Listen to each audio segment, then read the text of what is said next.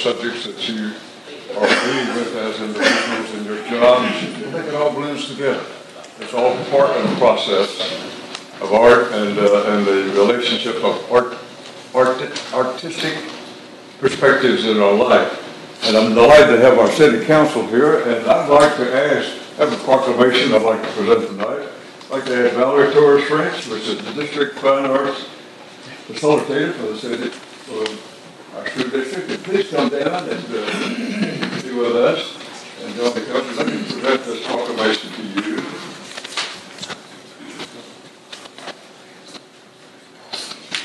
Thank you for being here. Thank you for doing this. And how long have you done this art? This This is my second year with the district. The second year with the students? Wonderful.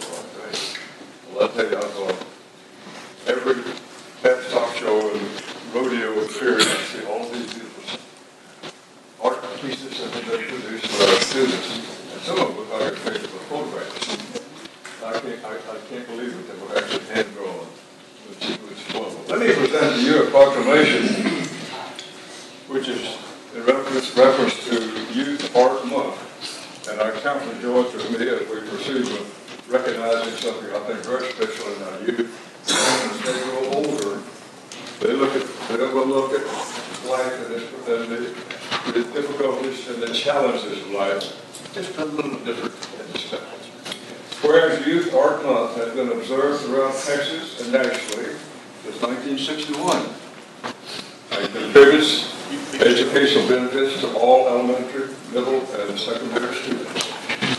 Whereas art education develops students' creative problem-solving and critical thinking abilities, and teaches sensibilities of beauty, order, and other expressive qualities. Whereas art education gives students a deeper understanding of multicultural values and beliefs, and art education reinforces and brings to life what students learn in other subjects, and then how it interrelates with student learning in art production, art history, and art criticism and aesthetics. Now that's what Tom Reed on the far west of me, and that's where the fine City of Pearland, and joined with me by a fine group of city council members, do hereby proclaim the month of March 2017 as Youth Art Month in Pearland. And I ask all citizens, both near and far, to join with me in supporting art teachers as they attempt to strengthen art education in their schools and communities, and give support to quality school art programs to both our children and all youth. It's a great deal of pleasure. I gave this up my hand seal of office, decided to make up Pearland, Texas, and join with me with fine city council members. And I'll present this to you. And we get the picture.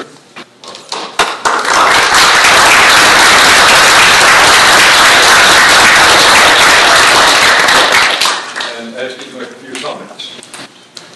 Well, I want to thank you for having us present to our school district. Right now, we have about, I don't remember exactly, we have over 100 pieces up throughout the city in 20 different businesses. They're all listed on our district website that are supporting us. They're serving as mini art galleries.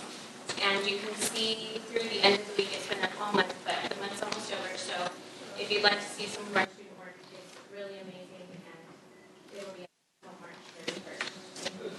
Thank you.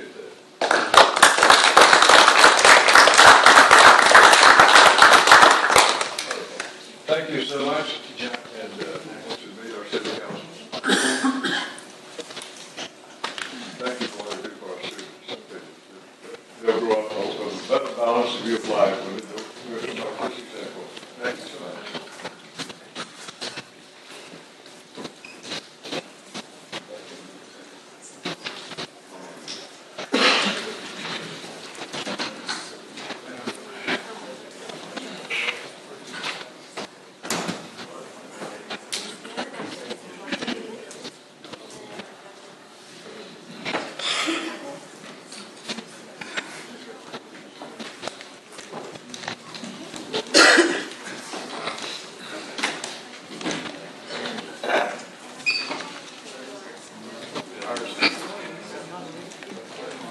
Our city council meeting will start at 6:30, so we have just a few minutes here as we get a little better organized.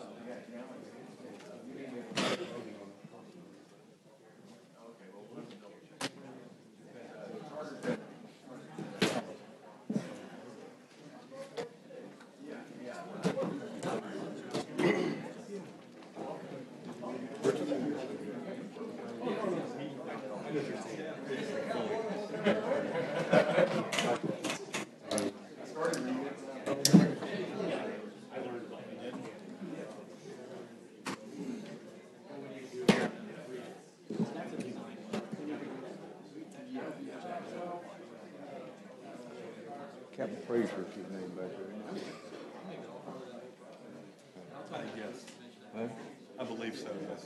Okay, I think so. I don't see much of him very often.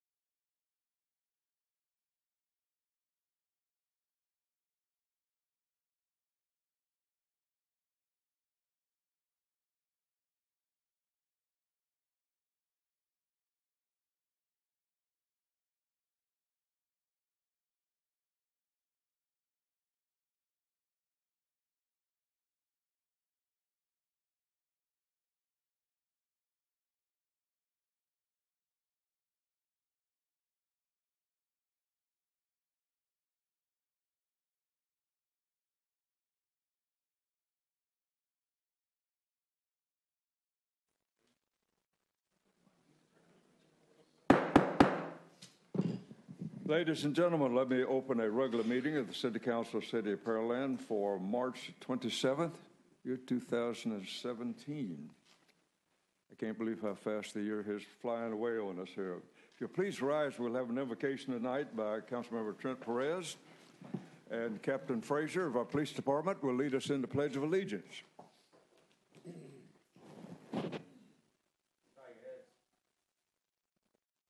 Sir. Dear Lord, bless us this evening for the decisions we are making as they affect so many. Bless our staff for the decisions they've made to help inform us and give us the best information available. Bless our military and all those who serve our country. Bless our first responders and bless all those in Pearland. Amen.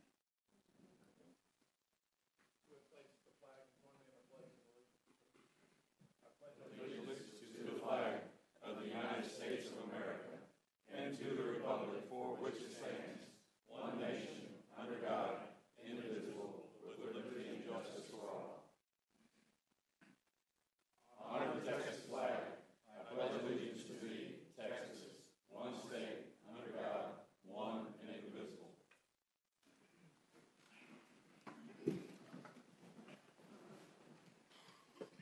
I want to express our appreciation for you being here tonight. It's always good to see our citizens in the audience, and it's something that we always like to have all of our seats filled, and that's so. Thank you for being a part of the program tonight. It's a relatively short one in a sense, but it seems like when they have a short agenda, well, it takes a lot longer to get through it. So join us in the process of going through the work of our city government on your behalf. Moving in our agenda to the roll call, we do have all of our council members back, and I do have a sense of having joined with Councilmember Reed that he has had some growing pains. He had his tonsils out recently. And so he's going to be speaking in sign language tonight, probably. So we're going to skip through him, but he will hear. He knows he's got in good enough shape to say "I" when we need to do the roll call and take the vote. And as we go through the process, we also have what we also have is something called citizen comments, which will let individuals who'd like to make a few comments to the audience. And we do have some requests. If you'd like to make a comment, if you fill out one of these, and we'd certainly like to hear what you have to say and what you want to share with us. So let me go down through these. Andrea Bell, and I believe I saw her back there. She is, and thank you for being here tonight, Andrea. Thank you, Mayor Reed. It's always good to see you. Greg Hill, want to say thank you for your service and best to you as you go and serve in a different capacity. My name is Adrian Bell, and I come before you as the chair of the Pearland Martin Luther King Celebration Committee. And I've met with Mayor Reed, and I've also met with the Heidi Weiss, Executive Director of the Pearland Arts and Alliance. And we have put together an organization to bring to Pearland a Martin Luther King celebration. It would consist of a parade, also a gala, and a breakfast in 2018. And we have put in the paperwork, and we're awaiting the approval to be a 501(c)(3) corporation. And so I wanted to bring it before the City Council to let you know about our plans. In the next few weeks, I'm going to be turning the paperwork for the permit for the parade route, which we would like to have from Pearland High School down Orla Drive, down Pearland Parkway, and have the celebration at Independence Park. It will be a celebration for the family. We're going to have vendors. We have had a lot of participation. We have some of the committee members in the audience, and we have a huge group of people that are putting this together. So I just wanted to come before the council. I'm available to speak with you individually and answer any questions you may have regarding our plans or to meet with you collectively. But I just wanted to let you know the plans that we have and that the information is going to be submitted to the Parks Department soon. Okay? I appreciate that very much, Andrea. Mrs. Thomas, Cartha Bell Thomas. Yeah, there you are. Thank you for being here today.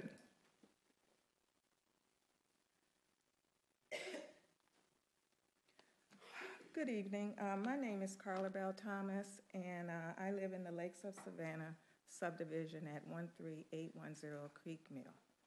I am here today to ask council members what they can do to help us expedite and eliminate the obstacles we are facing in staffing Fire Station number 6 in our community. But first, I would like to tell you a personal story, if I may. A little after I moved into the subdivision in 2011, I awoke to smoke in my house, and I didn't know where it was coming from. So, of course, I called 911 and wanted the fire department to come to my home. After waiting 5 minutes and 10 minutes, I began to panic. So I decided to go outside and wait for the fire department.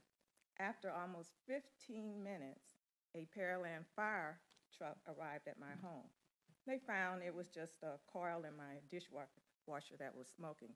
But I asked them, where were you coming from? And they said, oh, we came from Town Center, Fire Station number 5. I said, well, why didn't you come from the fire station that is literally 2 minutes from my home in the community? Well, that fire station was not staffed. So at that time, after living in the community for a couple of years, I realized that the fire station that I was passing, going from and to work, was unstaffed. And literally, most of the residents in the community do not realize that that fire station that they pass every day, which is literally 2 minutes in the community's backyard, is not staffed at this time and hasn't been staffed since it was built. And that's when most of the residents find out, when they have to call 911 for an emergency or for EMS or fire issue. But our residents on an average are waiting 15 to 20 minutes for a fire truck to come to our community for EMS or fire emergency. When a house catches on fire in our community, they literally burn to the ground because they're waiting the 15 to 20 minutes for a fire truck to arrive to put out the fire. 3 homes have been completely destroyed in our community in 2013, 2014, and 2016. 2 homes have been completely destroyed prior to 2013, and we have the addresses on file for those homes. The response time could be shortened to a mere minutes if that fire station in number 6 was staffed. I am one of the directors on the MUD board, and we have been actively working with your chief, Riley, and his recruiting staff to get that fire station staffed for over a year, but we haven't been very successful. There are several obstacles that have prevented potential volunteers in staffing that fire station. One of them is that the time commitment for volunteers. It's literally impossible for them to volunteer because of the time commitment set by the City of Pearland if they have a full-time job. Another obstacle is that if someone were to volunteer in the City of Pearland, they would have to volunteer at other fire stations in the community, and they could not exclusively volunteer at our fire station in our community. The City of Pearland has a moral obligation to protect the safety and welfare of the residents in the ETJs. We pray that we do not have loss of life because of this. We're lucky we haven't so far. I ask City Council to work with the residents of Lakes of Savannah to come up with an effective plan to staff Firehouse number 6. And I thank you for your service and for your consideration. Good. I appreciate those comments. Thank you. Appreciate you, Ms. Thomas. Renee Medlock. Medlock? Oh, yes. Thank you for being here tonight. Good evening, Mayor and council members. I am Renee Medlock, and I reside at 14106 Spring Knoll Lane, also in Lakes of Savannah community. I, like Ms. Bell Thomas, am here tonight to appeal to the City Council, likewise to come up with a plan for us as we are ETJ to Pearland. I did attend the City Council meeting a couple weeks ago where the plan was presented for that the consultant presented for the fire and EMS. At that meeting, I was a bit taken aback because some of the City Council members appeared to think of the ETJ as non-important, of little significance. But we are a rather large community. We have, on the side that is complete, 1,600 homes. The other side that's being completed, at the end of that completion, we'll be looking at about 3,500, 3,600 homes. So it's not a rural area that we're talking about, but there are homes, there are families, and just as the lives within the city of Pearland matter, our lives in Lakes of Savannah matter as well.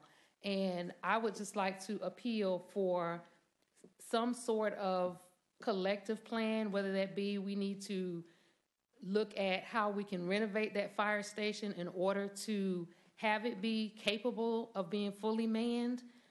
Whatever option we can come up with collectively, we're open. We just want to be able to sit at the table and have the conversation and find a viable solution so that, like Ms. Bell Thomas said, houses, property are not lost, and heaven forbid, people's lives are not going to be lost as a result of the time that it takes for EMS or fire to arrive at our residence. So that is my plea to the City Council tonight, and I thank you for your time. I appreciate your comments. Very good. Thank you. Appreciate it. F.T. Jones. I saw him. There. Thank you for being here. How you doing, Mayor Reed? Good. Thank you.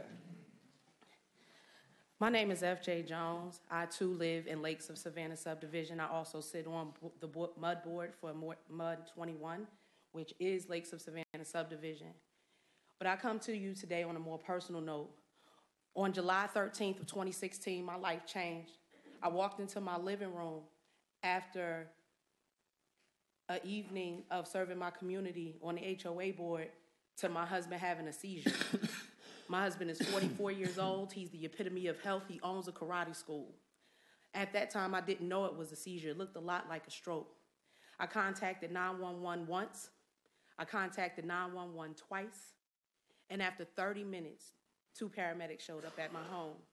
In between that time, I made 2 phone calls, one to a friend of mine, and I put a plea on my community Facebook page for some medical personnel to show up at my house to assist me and my husband. Eventually, EMS did arrive. They were very polite, and by that time, my husband had come up out of what we now know was a seizure. In 30 minutes, if he was having a stroke, he'd have been dead.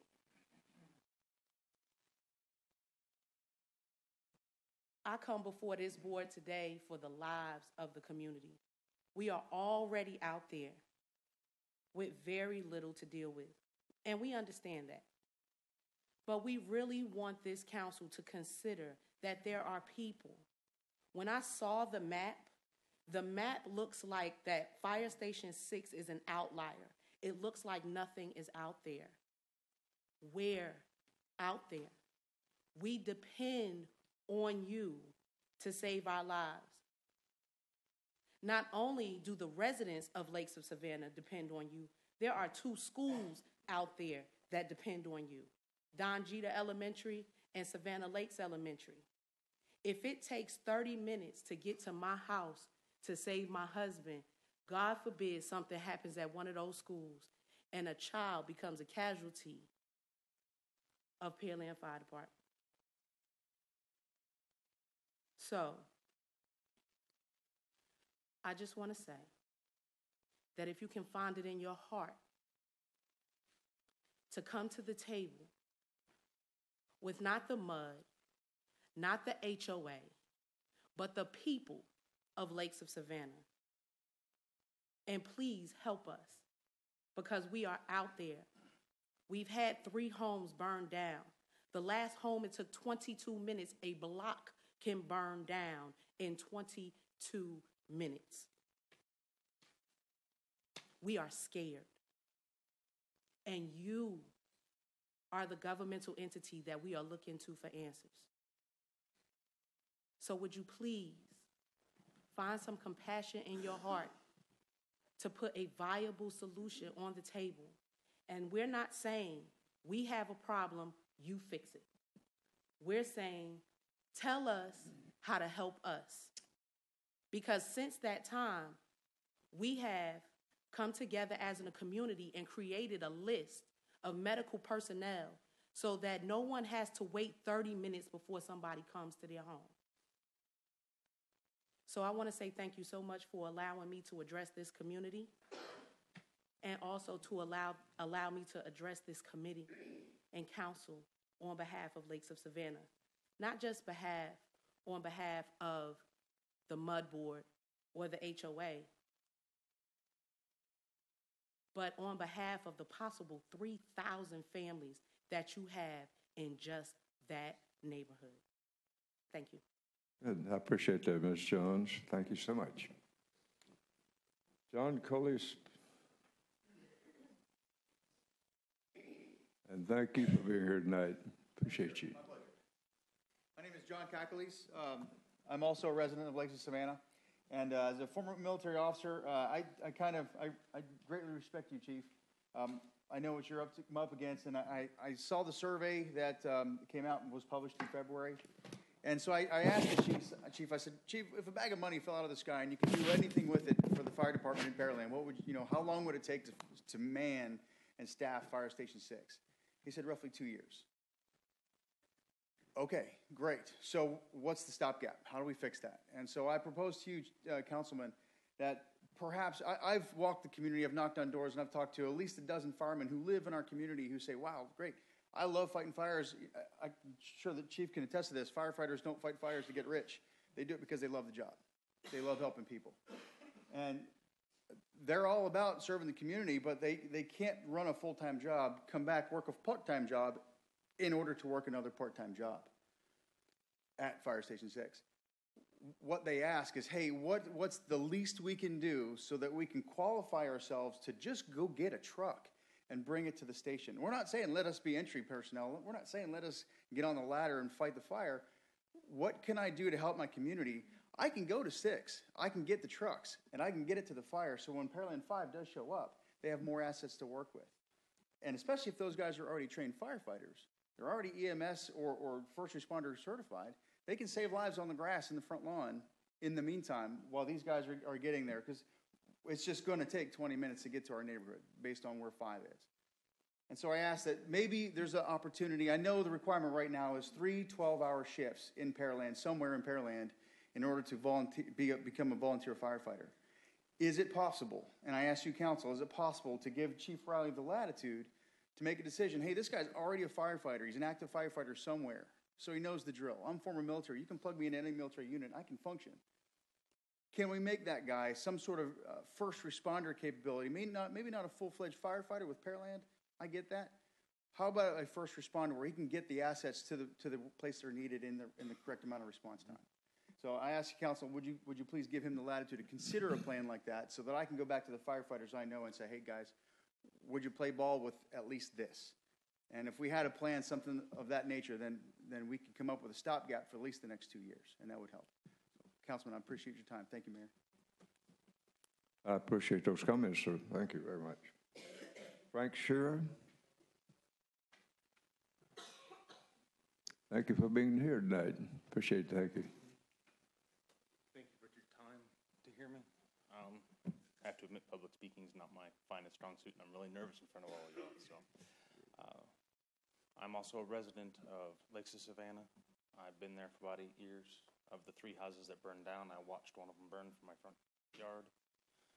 And I come to you to share my fears.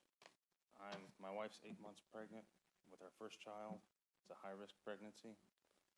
And right now I'm sitting here, there is a medical issue, 20 to 30 minutes to respond, I can get to the hospital in 15 minutes if I'm home. But like many of you, you all have day jobs. You spend 40, 50, 60 hours a week away from your house. Do you want to live with that fear every day? Once once our child is hopefully born without any issues, now we've got a young child to deal with in the house with emergency response time, what it is. I don't know the solution. I would love to help if you tell me what we need to do. Thank you for your time. I appreciate those comments, so thank you so much. Did anyone else want to make a comment that was not aware of the procedures that we have? And perhaps you, yes? Yeah.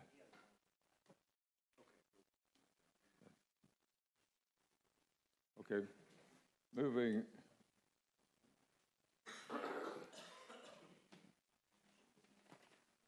into our agenda here at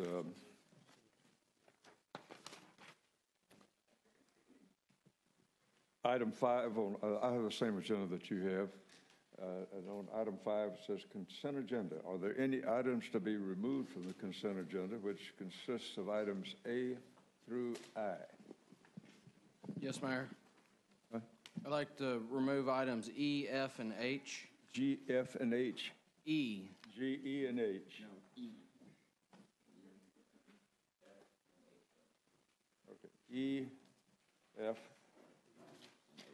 and H. Okay. You can't talk and I can't hear. Okay, with that information in the record, is there any other items from the council? Moving to item number, the consent agenda, Councilmember Carbone, would you present this for our consideration? Thank you, Mayor. Consideration and possible action, approval of consent agenda items A through I, excluding E, F, and H. So moved. Second. We have a motion and a second. We're in discussion. Any items that we need discussion on? If not, Mr. Secretary, we do have a motion second. Councilmember Carbone? Aye. Councilmember Reed? Aye. Councilmember Moore? Aye. Councilmember Ordinance? Aye. Councilmember Hill? Aye. Councilmember Perez? Aye. Consent agenda A through I, with the exception of E, F, and H, was approved 6-0. Okay, moving to new consent agenda number E. Would you present that for consideration, Councilmember Carbone? Yep, thank you, Mayor. Consideration and possible action, approval of Resolution R 2017-60, a resolution renewing a unit supply bid for the purchase of office supplies. So moved. Second. We have a motion and a second. We're in discussion. Staff report. Yes, sir. This is a renewal as noted, and as you would expect, the city has need of various office supplies, so we're able to buy off of this, so we have a little bit more uniformity and insurance on getting the best product for the city. Okay. Council having a question or comment on this item? Councilman Carbone? Thank you, Mayor.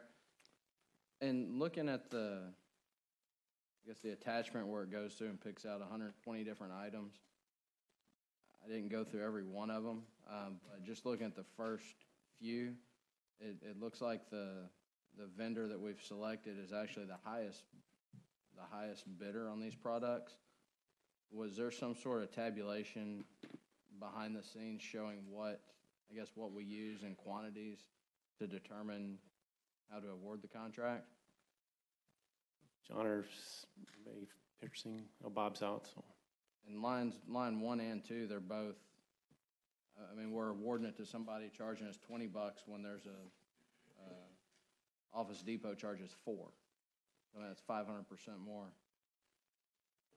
My recollection on this item, and we'll have to verify unless Julie has some additional information, but when all the items were added up together, they ended up being the low bidder last year when we awarded this. But you're right, what you see here doesn't show you that information. So Julie's maybe got something for us. Hi. Yes, in regards to all of the items, when you look at them in a totality, the Staples NJPA contract is more beneficial to the city. Okay. So based off of maybe the estimated quantities we're going to use, Right. Staples ends up being the low bid? That's correct. Okay.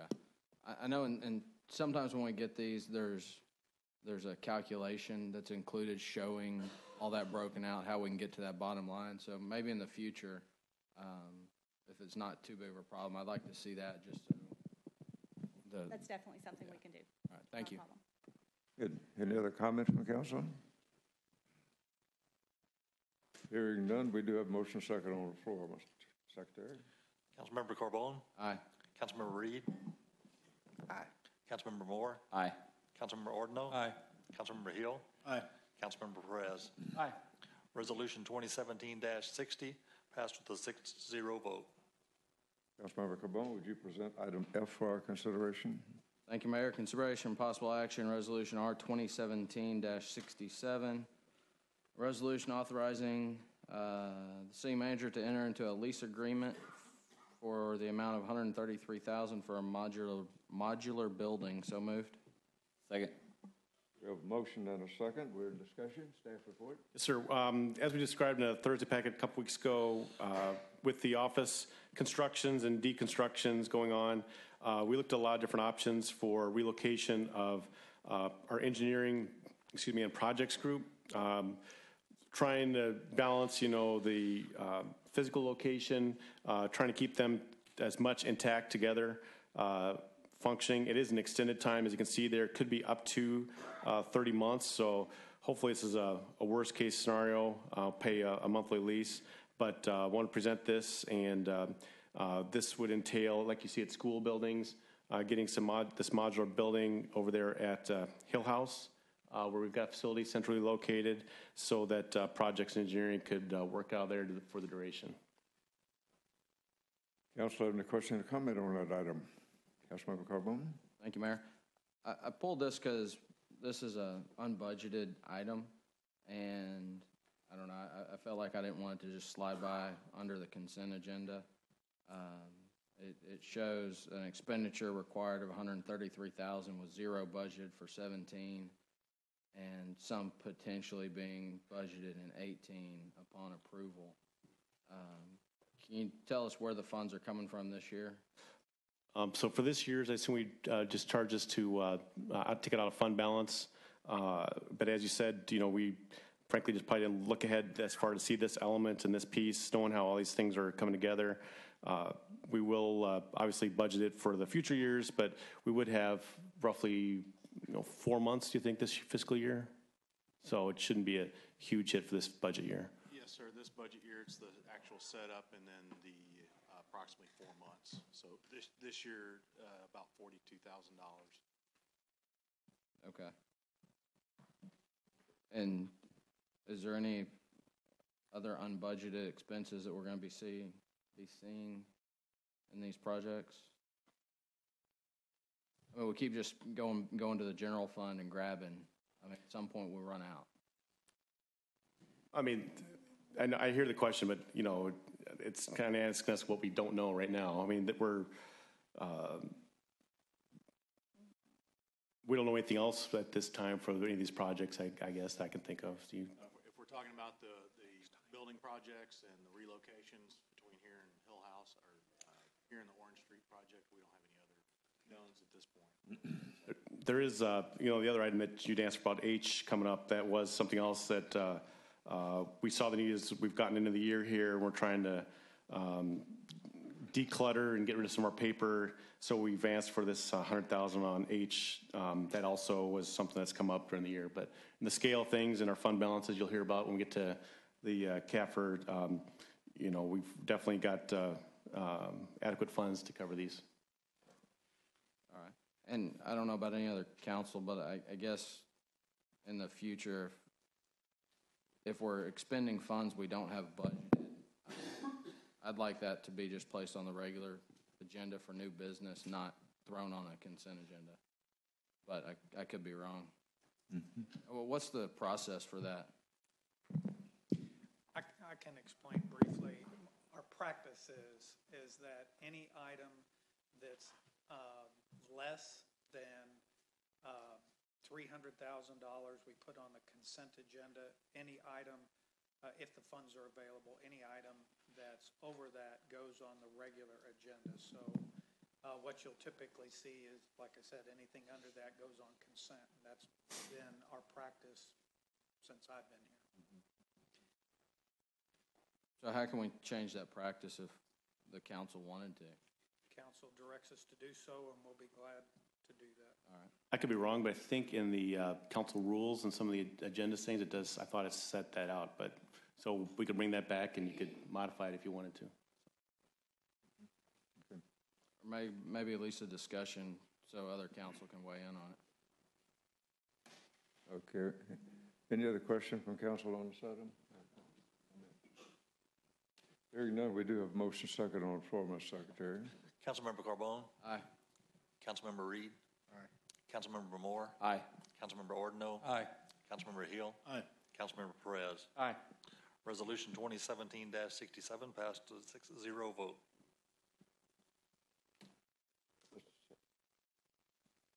Let's move down to item H, and Councilmember Carbone, would you present this for our consideration? Thank you, Mayor. Consideration possible action, Resolution R 2017-57, a resolution awarding a unit price contract for document management services in an amount not to exceed $100,000. So moved. Second. We have a motion and a second, and we're in discussion. Staff report. Yes, sir. As alluded to, we have been going through the last 6 months, redoubling our efforts to declutter some of the paper and so forth. We've had staff as available going through and scanning documents and digitizing that. So we've got a better system for accessing those for ourselves and for the public. And also just trying to limit the footprint so we have just files. We've reached really a point where if we're going to be effective and make a dent in this, we need to hire some outside help.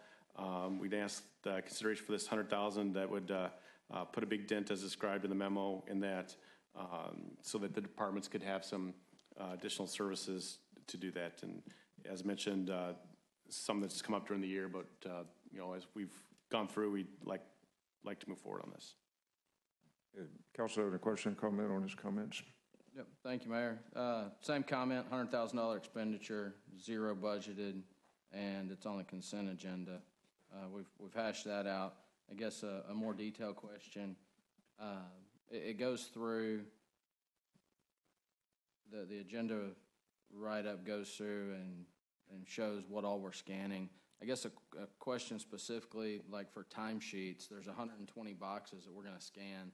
What's our statutory requirement to keep those, and have we looked at the cost of storing those until the statute runs and then just shredding them, or is there truly a need to go through 120 boxes and have them digitized? I'll make an initial comment. Cynthia, if she wanted to come up and add to that. We have looked at all of our needs with all the departments here in this building and the building next door. Some of those items will be stored. Some items will be stored until their retention record. We can get rid of those, but the items that we're talking about digitizing here are those things that we need to keep permanently or for an extended period of time. What is the time for timesheets? What we got to keep those? Thank you, Council. I believe the statutory requirement is 7 years on timesheets. We have so many of them because they come from across the whole organization, and so we're digitizing and scanning those so that we don't have to store them on site in case an audit comes up. I guess we've looked into the cost of storing them off-site. Yes, sir. We are storing numerous items off-site as well. Any documents that are not permanent records, with the exception of the timesheets, are being stored off-site, and we're only keeping 1 year of those items.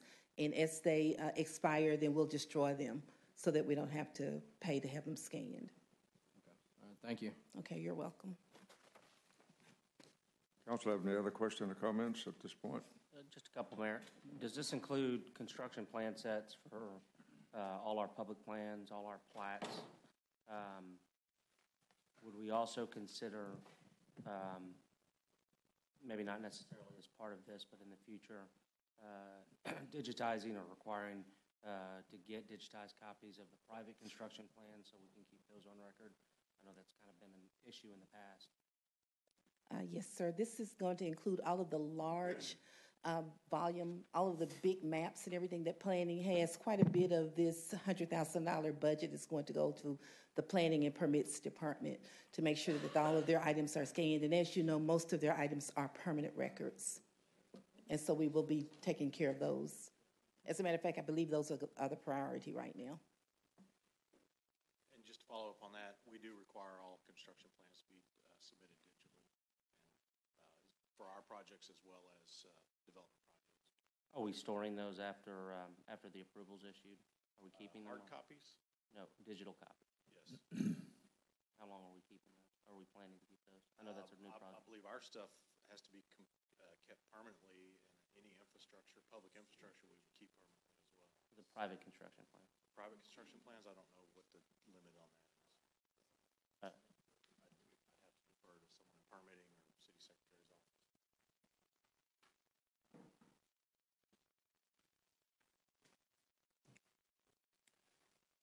Council have any other further question or comment? Oh, we have a lot of, all right. Yes, the plats, a lot of the plats are digitized. It's for the permit plans, we are only looking at things that have to be kept permanently.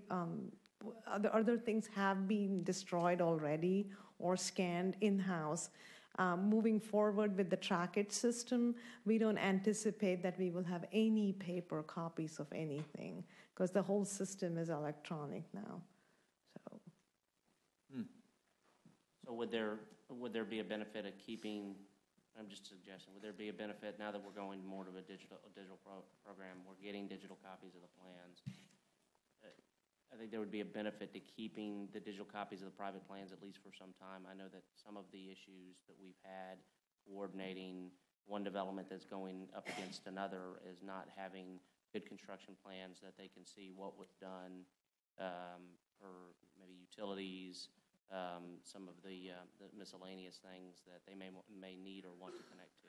So you're talking about the construction drawings then? Yeah, so like Kroger's going in and somebody wants to build a pad site in Kroger but has no connectivity to Kroger and wants to find out where the utilities are. Would there be a benefit in that? We are saving all the permit plans and site plans for individual projects. So those would have all the on-site infrastructure too. So that is one of the reasons. Some of our projects also span a number of years, especially things like PDs where construction plans are approved in phases, and we do have to coordinate. So, yeah. Thank you. Any other comment from council? Hearing none, we do have a motion second on the floor, Mr. Secretary. No. Councilmember Reed? Aye. Councilmember Moore? Aye. Councilmember Ordinance? Aye. Councilmember Hill? Aye. Councilmember Perez? Aye.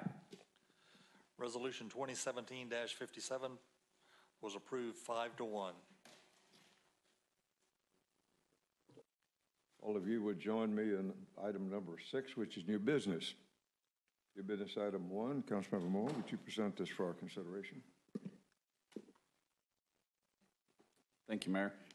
Consideration possible action resolution R2017-51. So moved. We have a motion and a second. We're in discussion. Stanford. Thanks, sir. I'll introduce our Assistant Finance Director, Rick Overgaard. Rick and his team are the ones that actually prepare the documents that are subject of discussion. They work throughout the year, over the last 4 or 5 months since the close of the fiscal year, to develop the financial reports and make sure that they're all square. We also have outside auditors that come in and review their work and their processes and so forth. But I'll hats off really to our finance team for, again, giving us the work product so we can have this important financial guidelines. So, Rick. Mayor, Council, City Manager, state statute requires that we have an annual audit by an independent auditor. Also, our financial statements prepared and an auditor's opinion. These all must be filed within 180 days of the fiscal year end. The audit this year was conducted by Whitley Penn, and we reviewed the results of the audit on February 20th with the audit committee. We were given an unmodified or clean audit opinion, which is great. Lupe Garcia, the audit partner on the audits here, and he's going to go present the highlights of the PowerPoint that we went over during the audit committee meeting. And here's Lupe.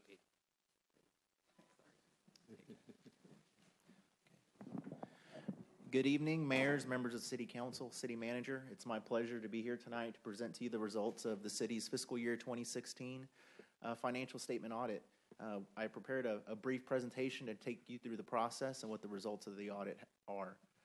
Members of the engagement team included myself, Christopher Bro, Selena Miller was the concurring partner in the field on site. We had Lauren Nelson as the senior, and we had Christopher Meek and Izzy Wynn as staff. Our approach to the audit and the objective of the audit is we're performing procedures to try to determine what type of opinion we can give the set of financial statements. To do that, we perform a variety of procedures. There's different phases to the audit. We started last summer performing internal control and compliance procedures.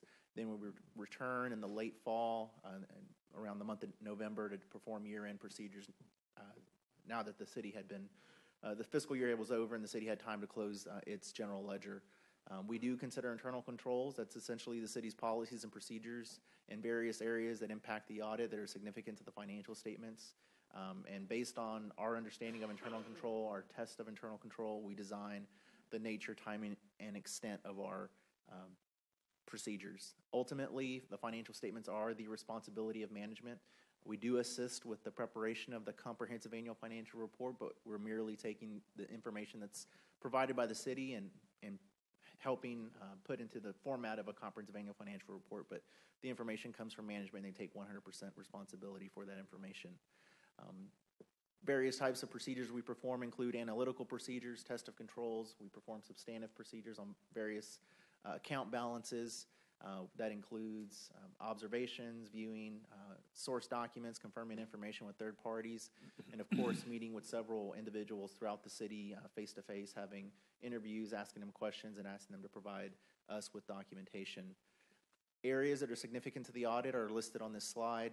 It's the big amounts that are going to be on the financial statements, your cash, investments, capital assets, various revenue streams, a lot of long-term debt information that's presented and disclosed in the report that requires a lot of audit procedures, many audit procedures.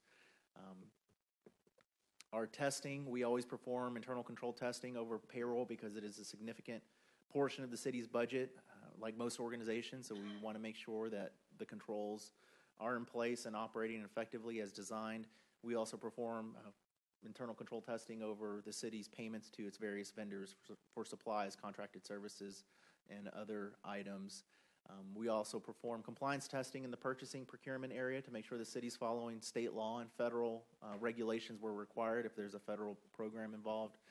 The city does utilize procurement cards, although it's very difficult to have a material type of error or misstatement regarding procurement cards. We always include it as part of our testing just because of the nature of it's very easy to abuse that particular form of payments. We want to make sure the city is keeping a close handle on things in regards to employees that have procurement cards. This year we tested utility billing and collections. That includes residential and commercial accounts. We randomly selected various accounts throughout the fiscal year. We recalculated the bill, made sure it was calculated in accordance with city council approved rates, and that the payment was deposited and recorded in the city's accounts timely. We also made sure the city was in compliance with the Public Funds Investment Act, prepared the quarterly reports, made sure investment officers were receiving the required training, making sure city council had reviewed the investment policy at least annually. So we're happy to report we didn't have any findings in this area. Beginning on this slide, there are some required communications we have to make to the city council. One is that we did review the city's accounting policies. They are in line with industry standards, and the city is following the standards that are put out by the governmental accounting standards boards. There were a couple of pronouncements that were implemented this fiscal year, relatively minor compared to prior years. They only affected the city's note disclosures related to fair value measurements and the city's use of external investment pools. There are estimates included in the financial statements. Those include the allowance for doubtful accounts, estimated lives of the city's capital assets, how long are buildings, vehicles, pieces of equipment going to last. That's going to impact depreciation expense. And then that third bullet is going to be the largest estimate in the financial statements, and that has to do with the city's participation in the TMRS, the municipal retirement system, the pension system that all the employees are part of. TMRS has actuaries at the state level that review the information for the city's plan, and they provide a report every year with these estimates. And so we take that report, the city takes that report and makes the necessary entries in the general ledger to record all the various aspects of that pension plan, namely that pension liability. We didn't identify any misstatements in our audit procedures. That's definitely good news. We didn't have any disagreements with management when it came to the application of any accounting principles, any estimates. As far as we know, the city's is not consulting with other accountants regarding the opinion or any estimates or any new pronouncements. We do make ourselves available to the city throughout the fiscal year for questions, for things that come up during the year as they're happening, but in no way do we believe us providing any guidance or information during that time is the reason why we're retained as the city's external auditors. We didn't have any difficulties in getting information from the city. The city was a complete open book. Anything we asked for, they provided in a timely manner, so we appreciate that. As far as any written communications between us and the city, the engagement letter started this entire process. That was approved by City Council last year. And then the last piece of information we get from the city is a management representation letter that stated the same date as the report, as the CAFR. And it states that the city has taken responsibility for the financial statements, that they haven't withheld any information that would materially affect the financial statements. There isn't any litigation, any contingencies, anything out there that should be recorded in the financial statements. And then lastly, I confirm that we're independent in regards to the City of Pearland, so we can serve as the city's external auditors. Beginning on the slide, we'll go through sections of the report quickly. On page 1 is our report on the financial statements. As was mentioned earlier, we are issuing an unmodified or clean opinion on the financial statements. So anyone that's going to look at the city's report is going to be looking for that unmodified opinion. That includes yourselves, management, members of the City of Pearland, and when the city uploads this report for continuing disclosure requirements, credit rating agencies will be looking at this report, at this document, making sure an unmodified opinion is in that in our report to make sure they can rely on the information. On page 19 of the report is the statement of net position. This is essentially the city's balance sheet on a full accrual basis of accounting, very similar to what you would find in the private sector. It records all of the city's assets and all of the city's debt. So that includes capital assets and the city's long-term debt, bonds that are due over the next 20, 30 years. So total assets as of the end of the fiscal year totaled $1.3 billion. You can see the largest part of that amount are going to be your fixed assets, land, buildings, infrastructure, pieces of equipment, vehicles. You have total liabilities of $668 million. The largest part of that amount is going to come from your long-term debt, $645 million. So overall net position, which is the difference between your assets and your liabilities and your deferred inflows and outflows, is $720 million at the end of the fiscal year 2016. If we kind of drill down on that long-term debt number, because that is a big number on the balance sheet, these are the various components of that. You see you have various forms of long-term debt: certificates of obligation, revenue bonds, general obligation bonds, revenue bonds, water and sewer revenue bonds. You have the net pension liability amount here of $23.5 million. You see that increase from the previous year, $16.6 million. This is an amount that comes from TMRS. This is part of what the actuaries do, is calculate this figure. This is an amount that will change year to year based on what the makeup of the city's employees are like, how the stock market does. TMRS holds investments and trust on behalf of the city. All the information in the report is as of December 31st, 2015 for TMRS, because they have a different fiscal year. So if you can think back to 2015, it wasn't that great of a year in the stock market, so investments did take a little bit of a dip. So, there's a direct, inverse relationship, so the liability had to increase. That's a number that we'll keep an eye on, and as years go by, we'll have more and more data. We can start looking at trends. So overall, total long-term debt for the city amounted to $645 million at the end of the fiscal year. We look at the general fund, which is the city's main operating account on a modified accrual basis of accounting. Fund balance started with $21.3 million. We had total revenues of $67 million, total expenditures of $71 million, other sources of $3.4 million that's mainly transfers from other funds. So you had a decrease in fund balance during fiscal year 2016 of $434,000. So ending fund balance in the year fiscal year 16 was $20.9 million. Looking at the various sources of revenue for the general fund, you can see property tax and sales tax makes up over half of the general fund's revenue. You have charges for services is another 22%, followed by franchise fees, license for permits, and fines and forfeitures. The city's water and sewer fund, which is its largest enterprise fund, started the year with $212 million in net position. This is on a full accrual basis of accounting, so that amount includes all the fixed assets that it takes to run the water and sewer activity. The change in net position, or what was added to net position, as it relates after you factor in all the revenues and expenses during the year, net position actually grew by $3.8 million. So net position at the end of the fiscal year was $216 million. In addition to an audit of the financial statements, because the city does receive and expend federal and state grant funds, there's a special audit referred to as a single audit that we have to also do. We have to identify major programs that we test to make sure the city's in compliance with the grant agreement. Those major programs included Metro Mobility grants for Bailey Road and McCard Road, and then a Coastal Impact Assistance Program. This was a program that was a pass-through from Brazoria County. We didn't have any deficiencies in internal control that we noted over financial reporting or compliance. We didn't note any question costs or non-compliance over these programs. So we are going to issue an unmodified opinion over compliance on these major program requirements. That's important, especially for the federal single audit, because at the end of the audit, we will submit within 30 days something to the Federal Audit Clearinghouse. It's a federal database, so federal agencies that will look there first to see how the city did in its financial statement and single audit to see whether or not they need to take any further action as far as their risk assessment and their monitoring procedures of the city. So good news with an unmodified opinion on compliance.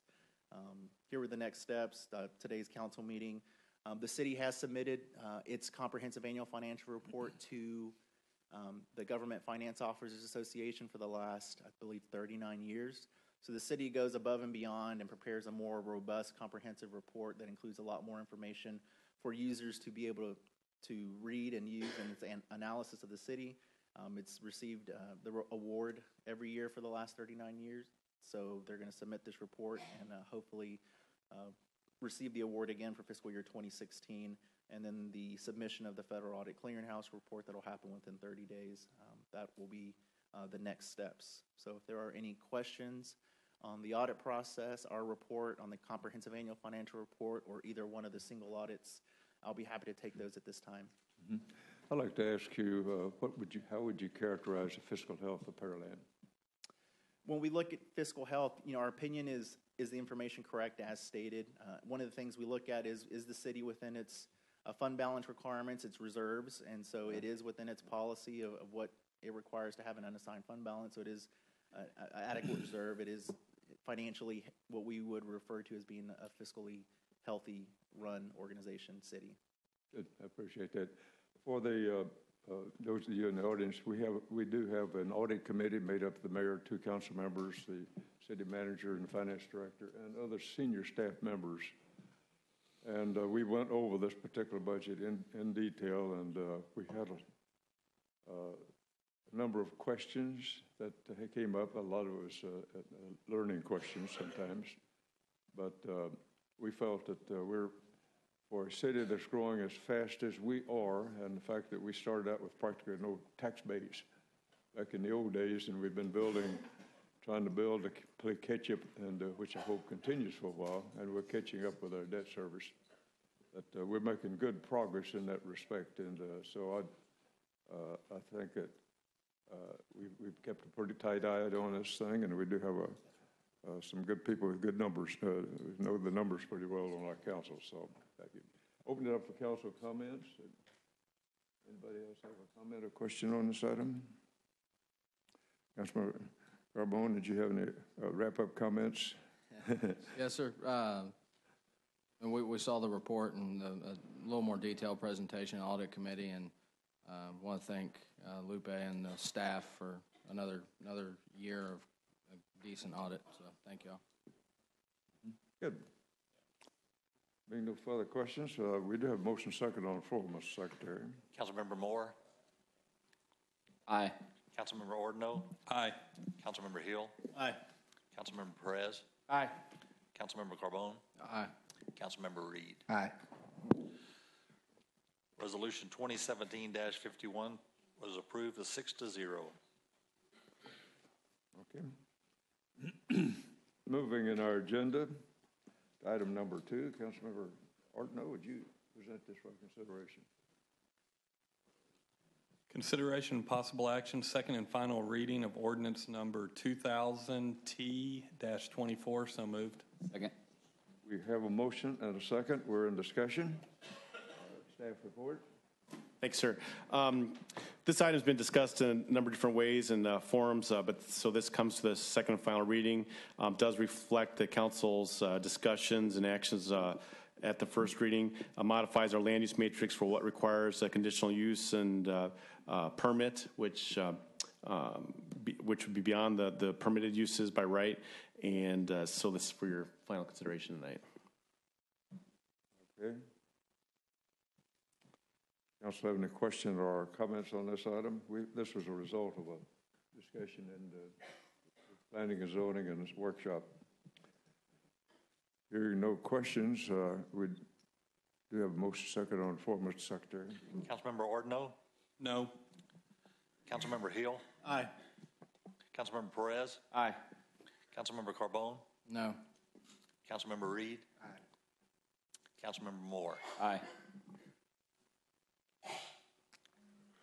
Resolution, ordinance number 2000T-24 was approved 4-2. Okay. Moving to item number 3, Councilmember Hill, would you do the honor? Thank you, Mayor. Consideration and possible action, resolution number R 2017-64. So moved. Second. We do have a motion and a second. We're in discussion and staff report. Thanks, sir. As part of the major Bailey Road improvements that if you've been down there recently, you can see that definitely coming to take shape. We'll be able to move traffic over shortly. Part of that project is also to expand and strengthen the city's fiber connectivity. It does primarily provide for the traffic signals that those are all integrated, and that'll start to bear fruit for traffic management over time. We also use that for connecting our city facilities, so the rec center would be able to be hooked up, and other facilities and needs of the city, such as the SCADA system with the water and sewer, relies on that. So fiber is definitely the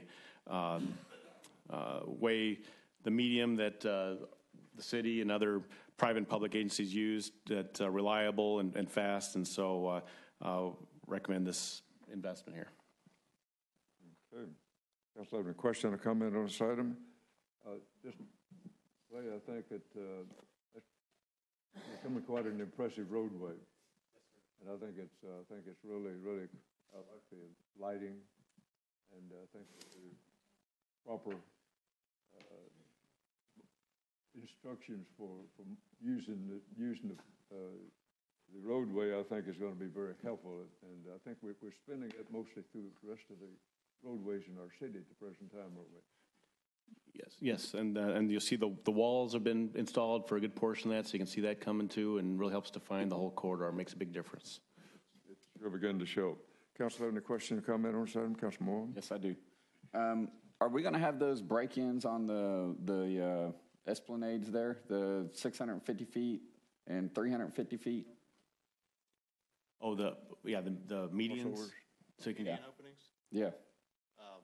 I mean, what's out there is basically where the median openings are going to be, and that was vetted through the public comment process as well as meetings Okay. with many of the residents and businesses.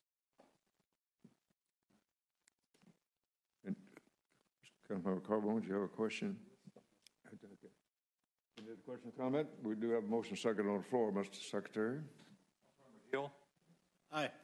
Councilmember Perez. Aye. Councilmember Carbone. Aye. Councilmember Reed. Councilmember Moore. Aye. Councilmember Ordinance. Aye. Resolution 2017-64 was approved 6-0. Good. Moving to item 4, Councilmember Perez, would you do the honor?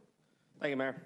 Resolution, or consideration possible action resolution number 2017-59, resolution of City Council, City of Pearland, awarding construction services contract to the Tom Reed Library Expansion Project to Construction Masters of Houston in the amount of $3,319,200. So moved. Second. A motion second, we're in discussion. Thank you, Mr. Mayor. Did you want to do the comment? I think there's some comments in this. You want them to go first? You want us to do ours?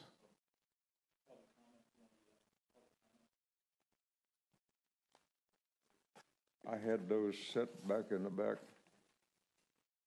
That is item 4.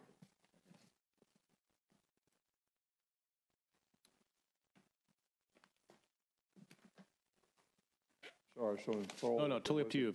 However you want to handle it. Previous item 3, I didn't turn the page to item 4. And we do have, and hidden behind item 4 divider, we do have a couple of comments. I'd have caught them later, though. Kevin Murphy, thank you for being here tonight.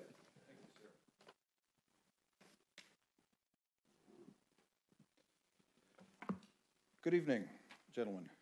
I'm Kevin Murphy. I'm Vice President, General Counsel of Triad Retail Construction.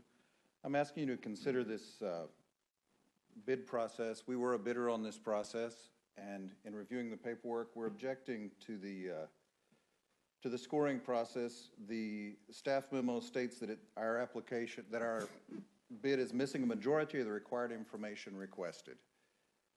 As a result of that, we were scored lower than anyone else, and we feel unfairly excluded because the information that they're claiming was missed is within the packet. It is and an email was circulated. The resumes of the project team, company experience were not properly considered. Triad project manager, who would be managing this project if we're awarded it, has extensive public works experience, including building Dawson High School here in Pearland. Triad is a Pearland business founded right here in Pearland, Texas in 2008. We employ numerous local people, Pearland residents, and people from the Pearland area, and grown from a small team to over 75 employees working on projects from Puerto Rico to Hawaii and spreading the name of Pearland in all of those places. We're licensed to work in all but 3 states that require a contractor license, currently working on projects across the country. Local projects include the $6 million public storage over on Broadway, numerous retail, restaurants, office projects in the Pearland Town Center, including the Convention and Visitors Bureau office at the Pearland Town Center. In 2016, Triad was awarded $62 million in construction contracts by our clients. We'd respectfully ask that you review this. Our bid is $54,000 lower than the bid that is being proposed tonight for approval. And I would ask you to consider whether any omissions are worth $54,000 of taxpayer money. Thank you. Appreciate those comments. Thank you very much, Kevin. Tony Dorsey, thank you for being here tonight. Mr. Mayor, Council, my name is Jay Dorsey. I am the owner of Triad Construction. I'm also a Pearland resident. I would ask Council to table this issue and do some further research on staff's vetting of this bid. I do not believe the scoring was proper or relevant. I believe that aspects of the scoring were not reviewed properly.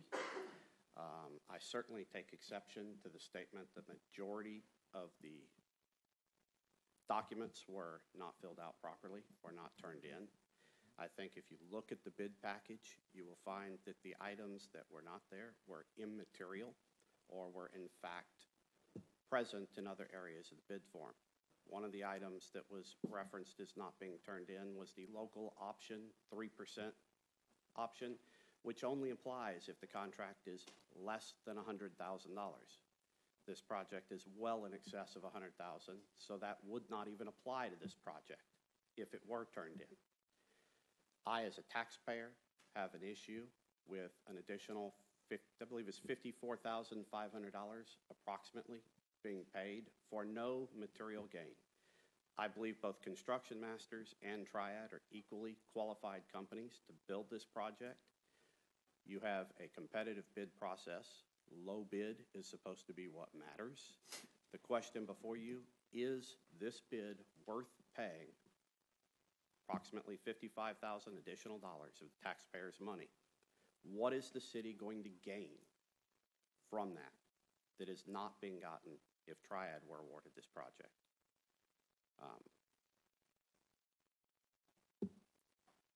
I hold licenses in every state in the U.S. that requires a license. I have over 1,000 remodel projects in my background. So I think we're immensely qualified to do this project. So I would ask you to table this and investigate the vetting process of this bid a little more thoroughly. Thank you for your time. Good. I appreciate those comments. Thank you, sir, very much. Moving to staff report. Yes, sir. Stepping back first, this is a 2007 bond issue project is identified, getting near the end of those.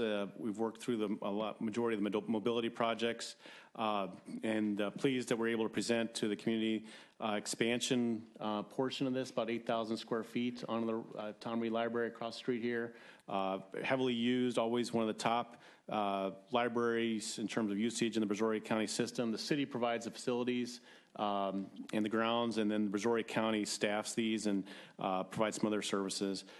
So this is really adding on to what's offered there, and then there's a lot of building-wide, facility-wide improvements, including HVAC.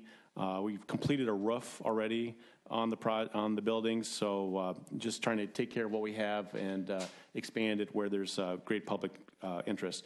I'll ask Mr. Epperson to talk a little bit about it. This is actually a competitive sealed proposals tender, and that's how it was put out, and everybody responded to that, and Trent can amplify upon that and some of the relevant things and why this recommendation comes about to you. Thank you, Mr. Pearson. And yes, just to clarify, this is not a low bid process. It was a competitive sealed process, which is the process we've used on vertical construction, all of our buildings that we've done here in the city since approximately 2008. We've used it more recently on some of our public works projects as well, once that process was available for those projects. What that process does is basically evaluates what is the best value proposal for the city according to a published criteria and the weights of those criteria. That criteria has to be published as part of the solicitation so that all firms see what those are and what they're going to be weighted on. They actually agree to that process and the weightings when they submit their proposals. Typically what that includes, and specifically on this project, it included price, schedule, reputation of the contractor, experience, the personnel proposed, the project approach, subcontractors, as well as safety record. Of course, for the integrity of the process and to be fair to all proposers, the firms are evaluated on the information submitted at the time of the deadline. Our recommendation is to award to the highest scoring firm through that process, Construction Masters. There were basically two cost proposals below that one. The lowest one was their overall proposal was deemed non-responsive because they qualified part of their proposal, which is basically they said, here's our price, but here's some qualifications where we don't intend to follow, or our price does not follow your plans and specifications as were solicited. So that was deemed non-responsive. And then another firm that had a slightly lower cost proposal, they submitted a schedule of 16 months as part of the schedule evaluation, where the solicitation required a schedule of 12 months or less. And that's where the largest difference in the proposals came in, as well as some minor differences in some other areas. This project, it's important to minimize the disruption to the library as well as any closure time for that library, and that's why the schedule was 18% of the evaluation here. And with that, I'll be happy to answer any additional questions. Mr. Mayor, I'll just add, Construction Masters is also doing the renovation underway at the City Hall complex and performing well to date on that.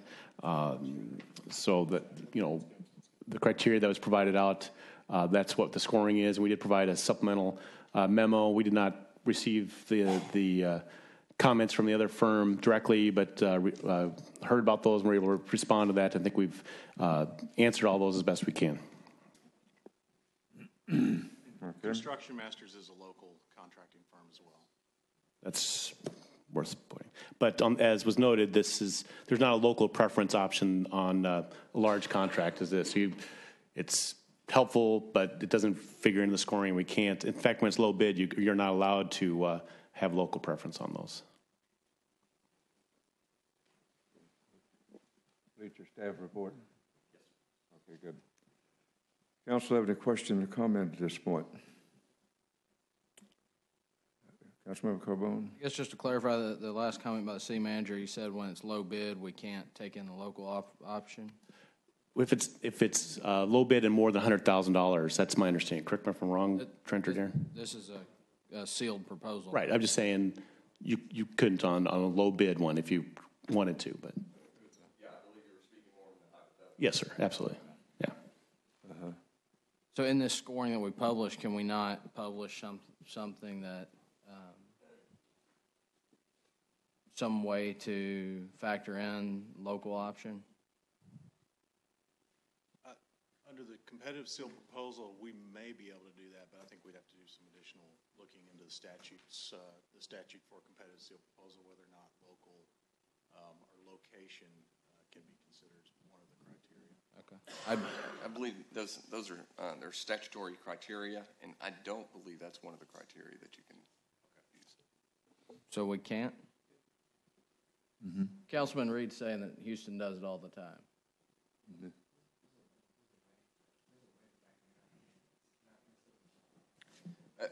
It's probably not necessarily for this. We don't have time to talk about it right now, but I think down the line, there's a way. I'm sorry. Go ahead. I was just going to say the $100,000 exception is specific to construction contracts. So I don't believe that applies to other supply contracts or other types of contracts that are not construction. That is correct. You can't consider local preference if it's a $100,000 contract.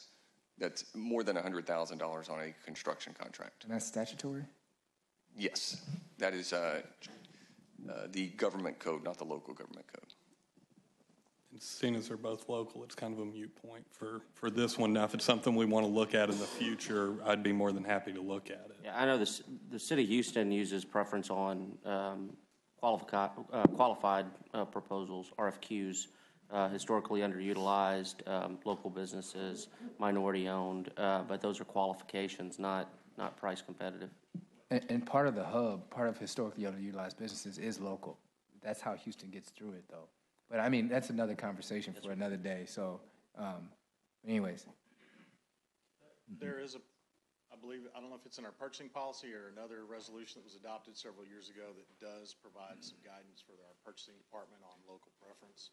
And so, of course, this type of construction was excluded from that because of the value of it. If they're both local, though, I don't know what difference really it makes. So, but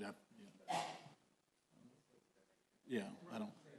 Yeah, down the line. Yeah. One thing I was going to say, and I didn't mean to jump. You mean to?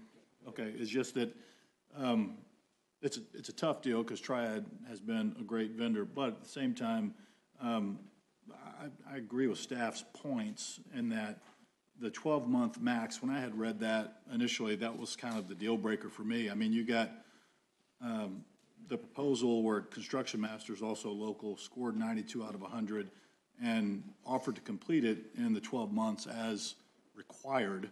And, you know, if you're not able to complete the project within the required allotted time, to go 4 months over for a library, that's kind of tough. So that, coupled with the fact that looking at the details of the subs, it looks like Construction Masters, again being local, is further using several local subs in Legio Electric, Allied Fire, Cherry Demo, et cetera. So I think they're both local, and it's just, you know, it seems like, given that it's a best value bid, I don't have an issue with it.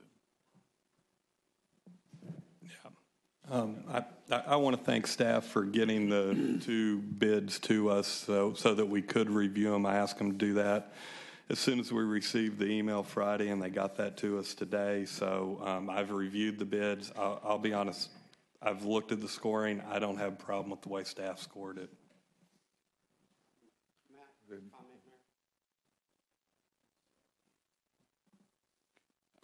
Any other questions? Just when I first looked at it, for me also, it was the time period, the 16 months versus the 12 months in the proposed time frame. So I was a little concerned with, you know, having to have the library shut down for that long, or, you know, put in disarray. So that's kind of was the deal breaker for me too.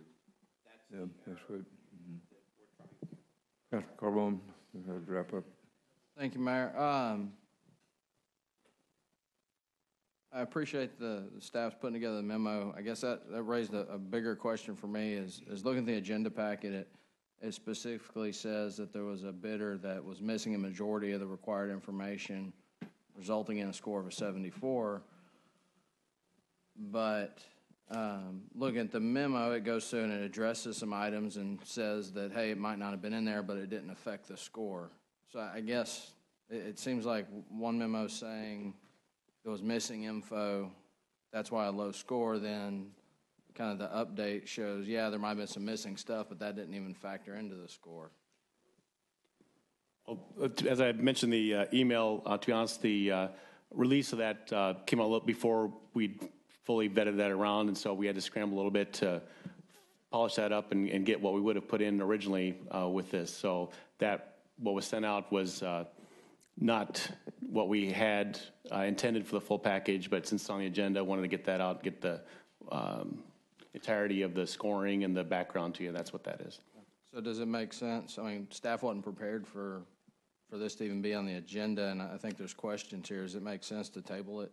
From our perspective, we've given that information now, but totally up to council. You've given it to us, but not to the public, like you wanted to include it in the agenda? Like I said, we've given that to you. If you want to, it's up to you what you're comfortable with. So.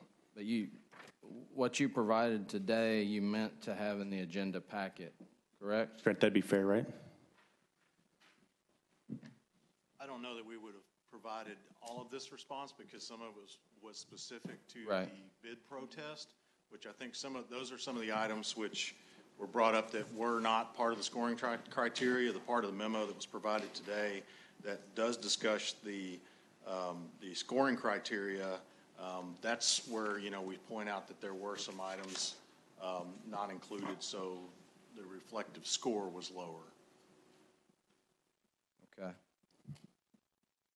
I guess I go to the memo. It says the purpose for moving the item to April 10th agenda was to get some additional detailed information included in the agenda request. And the AR had not been reviewed or approved for tonight's agenda. So to me, I read that as there was additional info that staff originally wanted us and the public to see, and right now we've seen it, but the public hadn't had a chance to review that agenda request. I mean, am I wrong in saying that? I wouldn't argue with the statement. I don't know what difference it would make, to be honest. For me, it's not going to change the way I feel about it, and if we want to table it for a week. And I don't know I don't whether see it the would or harm, wouldn't, but just in the effort of trying to keep everything out for the public to see it, I think that would only make sense. Mm-hmm. And with that being said, I'll make a motion that we postpone this till the April 10th agenda. Second. Your motion was what now? Repeat it? To postpone this vote till the April 10th agenda? Okay, as originally intended. Yes, sir. Motion second. Any other discussion from the council? So we're postponing it a week just so this response can be included in the agenda packet for Yep. public purview? Yep. Okay. Mr. Secretary, we do have a motion second to adjourn, to move it to the next, I can adjourn right now, but we'd move it to the next regular meeting, which is April the 10th. I like the adjourn part, but that's okay. We'll hang around here a bit. And Councilmember Perez? No. Councilmember Carbone? Aye. Councilmember Reed? Aye. Councilmember Moore? Aye. Councilmember Ordinance? No. Councilmember Hill? Aye. Resolution 2017-59 is postponed by a vote of 4-2. okay, we have an amended motion on the table now. Any discussion on the amended motion any further? You make that amended, okay? So now we'll move to the next agenda. Good, okay. Any last comments from staff at this point? Okay. That information on the record, let's move to item 5, which would let Councilmember Carbone present this for our consideration. Did you want to do it? Or? That's fine, either way. I think our city attorney would like to speak, so I'll let him get this right. It's working? Okay, good. As council has learned from the last couple of council meetings, this is an item that would authorize the staff to proceed with an eminent domain proceeding. And pursuant to state law, the entire caption has to be read, and it's quite lengthy. And so, as we have with previous meetings, I'll go ahead and read this motion into the record and then have the council move from there.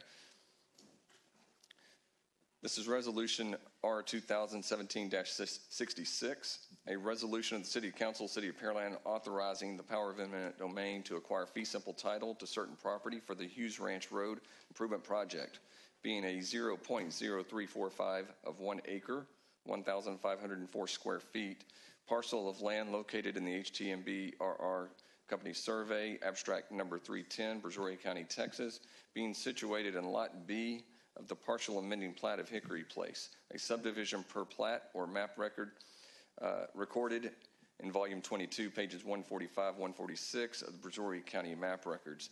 Said 0.0345 acre parcel being out of and part of a 0.9445 of 1 acre residue of tract described as 0.9723 of 1 acre, and a conveyance to Carl Eldridge recorded under Brazoria County Clerk's file number 20050534742 for the construction and maintenance of water and sewer and drainage improvements on certain real property described herein, authorizing the city attorney or his designee and other city officials to take such actions as are necessary to acquire said property located within the city by donation, purchase, or by the exercise of power of eminent domain. So moved.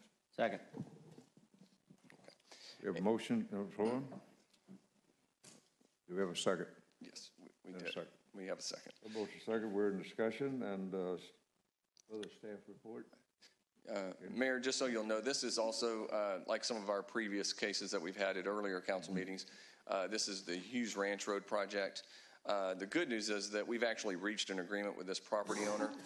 There is a IRS tax lien on this property that needs to be resolved, and we've had a difficult time getting the IRS to provide us the documentation so that we could resolve the matter and so that we could have clear title. Just received confirmation today that that the IRS is willing to provide that documentation, but we just don't have it yet. So in all likelihood, this case is going to get resolved, and this case will never be filed. And even if we do have to file it, it's what we call a friendly condemnation. Again, it's where the city and the property owner agree on the value, This is really, the only holdup here is the IRS lien that needs to be resolved so we can have clear title to the property. If you have any other questions, I'd be happy to answer those. This is a rather unusual circumstance where in acquiring the property, the owner would like to sell it, but the feds have not agreed at this point and confirmed it, so and we need to move forward. Yes, sir. And what do you call that? What kind of a taking is called a what? Eminent domain? I know you may, but there's another name for it, not when it's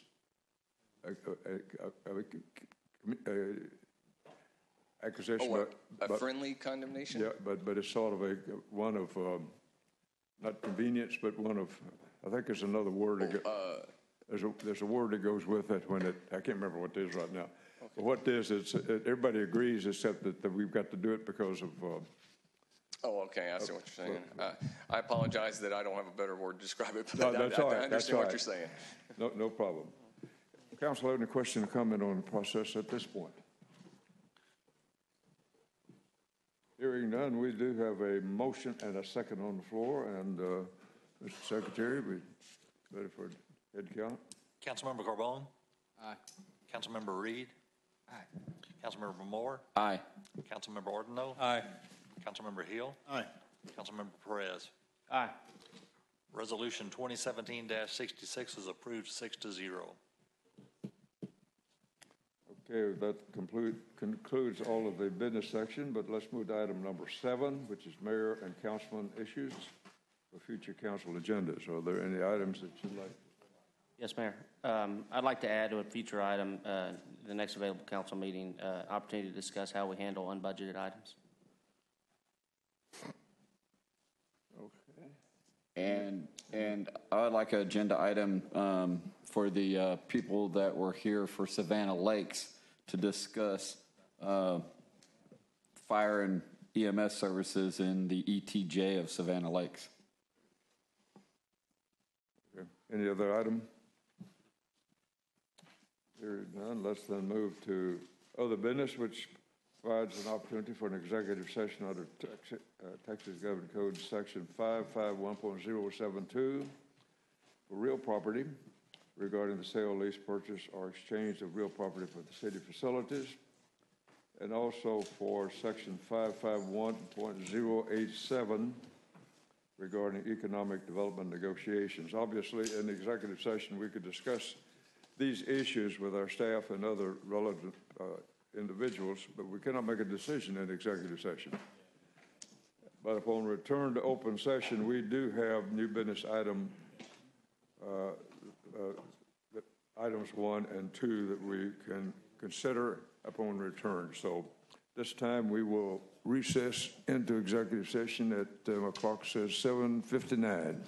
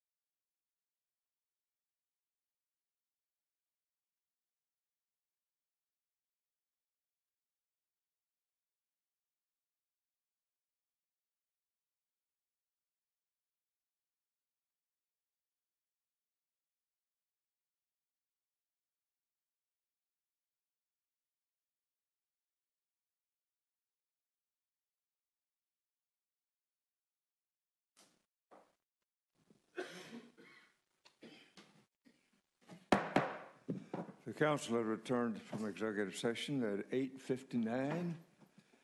And moving in our agenda to section 1, real property regarding the sale, purchase, lease, or property. The city attorney. Mayor, there are no action items. You okay? No action items on that one over the other one. Okay.